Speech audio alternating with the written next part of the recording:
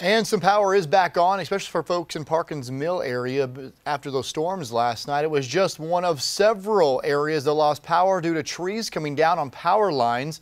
We want to go to Amber Worthy. She is live in Greenville with what she's been seeing out there today. Amber?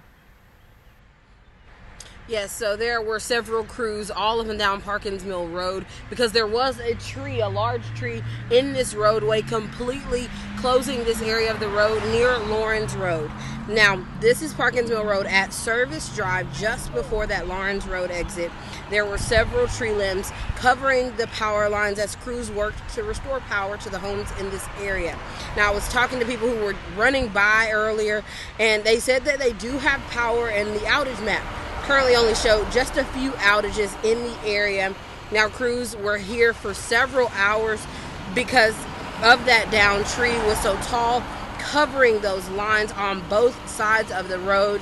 Now, right now, the road is back open, and of course, we're monitoring the conditions, and the wind is picking up here, and you can see a storm coming into this area. So stay with us for the latest as that storm moves in.